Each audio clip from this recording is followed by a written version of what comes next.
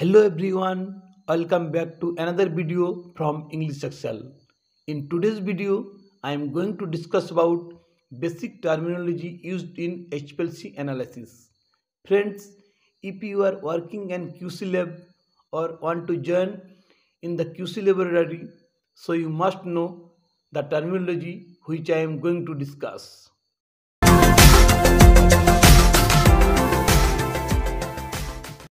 Number 1 is chromatography. Chromatography is a separation technique from a mixture of solvent into individual components. Next is chromatogram. Chromatogram is a plot of detector signal output versus time or elution volume. Next is mobile phase. Mobile phase is a liquid that moves the solute through the column.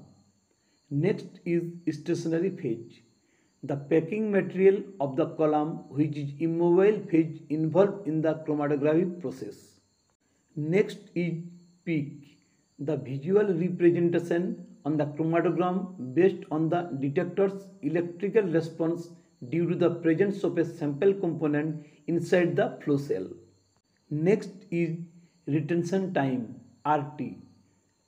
The time taken by the analyte peak to reach the detector after sample injection is called retention time.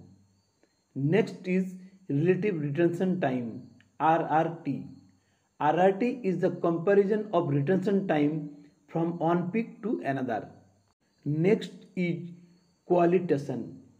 Qualitation, an analysis process which is designed to identify the components of a substance or mixture.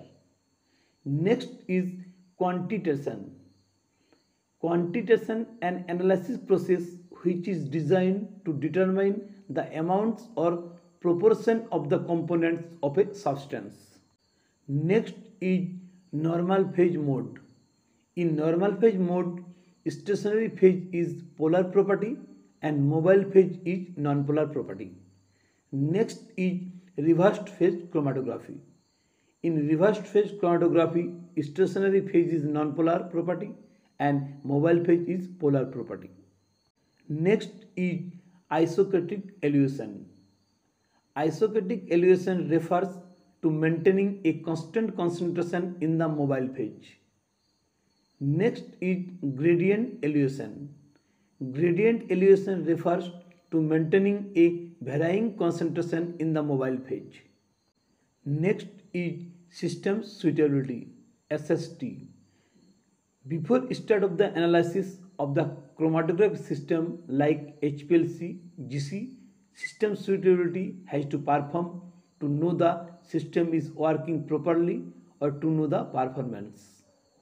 Next is tailing factor. It is defined as the distance from the front slope of the peak to the back slope divided by twice the distance from the central line of the peak to the front slope, with all measurements made at 5% of the maximum peak height. Next is resolution. Resolution of a elution is a quantitative measure of how well two elution peaks can be differentiated in a chromatographic separation. Next is LOD and LOQ. Limit of detection LOD and limit of quantification LOQ are two important performance characteristics in method validation. LOD and LOQ are terms used to describe the smallest concentration of an analyte. Next is elution. Elution is the passing of mobile phase through the chromatographic bed to transport solutes.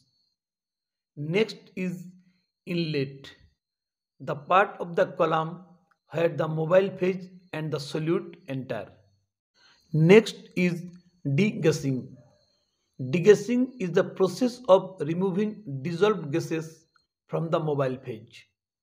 Next is purging. Purging is the process of removing air bubbles from the all four lines of HPLC pump.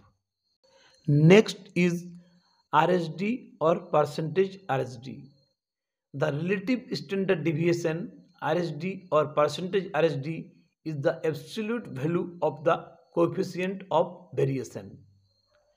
And the last one is baseline. Baseline is the detector signal versus time if no peaks are present. Good indicator of pulsing, air bubble or electrical noise. Friends, I hope you understood the basic terminology used in HPLC analysis. Thanks for watching.